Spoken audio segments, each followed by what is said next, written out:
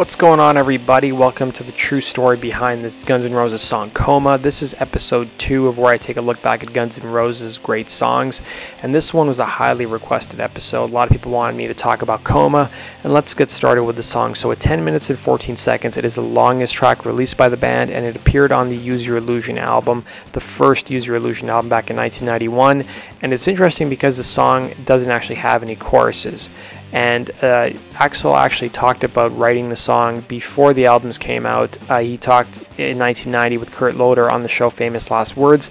I've linked to the interview down below. He revealed that the song was Slash's baby. He revealed it's Slash's monster, and said the song originally used to be called Girth before it was called Coma. Axl also said that he actually wrote the song when he OD'd 4 years prior. He said he OD'd because of stress. He couldn't take it. He grabbed a bottle of pills in an argument and just gulped them down and ended up in the hospital. And Slash actually commented on writing the song in his book, and in 2011 he stated that he wrote the song in a heroin delirium. He apparently wrote the music to the song in a house him and Izzy Stradlin rented in the Hollywood Hills following the Appetite for Destruction tours. Now, while the song has been played heavily on the reunion tour that Guns has been on in 2016, they didn't play it a ton during the Use Your Illusion tour, largely because it was a difficult song for Axl to sing. It was only played a total of 4 times on the Use Your Illusion tour, with the first performance coming on June 4th, 1991 in Richfield, Ohio. I've linked to the first performance down below. Unfortunately, it's only audio. There's no video to it. Guns also played this song live in Tokyo back in 1992. Now, if you guys are familiar with the Tokyo show, it was filmed and released as a DVD, but they played 2 shows in Tokyo. So the second night was the one that was released on the DVD. The first night in Tokyo is when they actually played Coma, and there's actually a recorded version of that as well, which I've linked to as well. And then Guns also played Coma in Omaha, Nebraska in 1993. Many people think that that performance is what's included on the Live Era album as a bonus track. And then, of course, the most famous live version of Coma is the 1992 show they played in Chicago.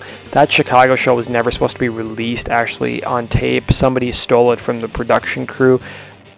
Some tape of Axl practicing the song Coma during rehearsals for the Rock in Rio shows that Guns did at the very beginning of the Use Your Illusion tours in January of 1991.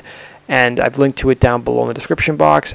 In 2008, in one of his open letters to the MyGNR forums, Axl actually disputed Slash's recollection of the writing of Coma. So he said, yes, Slash was in Guns and on Jungle, and the whole I came to him for his riff is as much crap as he's saying he brought Locomotive and Coma in as complete songs.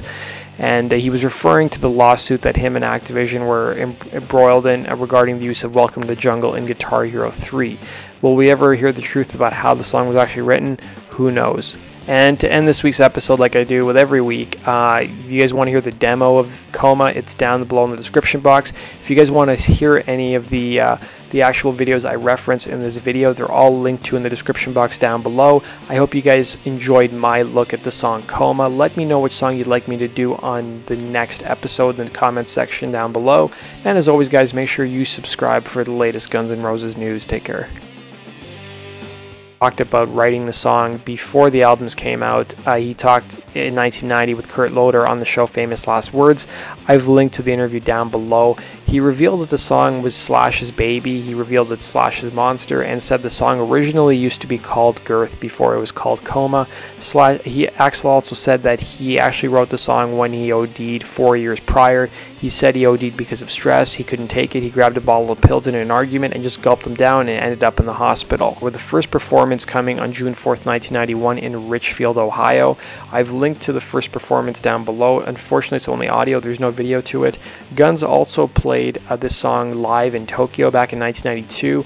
Now, if you guys are familiar with the Tokyo show, it was filmed and released as a DVD, but they played 2 shows in Tokyo. So the second night was the one that was released on the DVD. The first night in Tokyo is when they actually played Coma, and there's actually a recorded version of that as well, which I've linked to as well.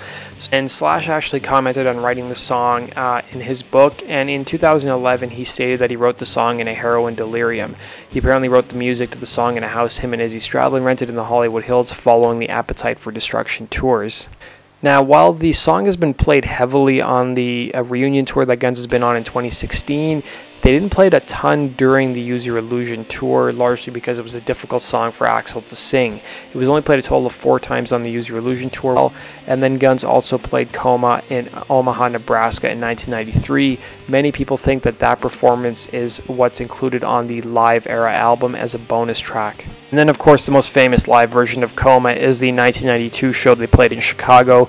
That Chicago show was never supposed to be released, actually, on tape. Somebody stole it from the production crew. Some tape of Axl practicing this on Coma during rehearsals for the Rock in Rio shows that Guns did at the very beginning. What's going on, everybody? Welcome to the true story behind this Guns N' Roses song Coma. This is episode 2 of where I take a look back at Guns N' Roses' great songs, and this one was a highly requested episode. A lot of people wanted me to talk about Coma, and let's get started with the song. So at 10 minutes and 14 seconds, it is the longest track released by the band, and it appeared on the Use Your Illusion album, the first Use Your Illusion album back in 1991, and it's interesting because the song doesn't actually have any choruses, and Axl actually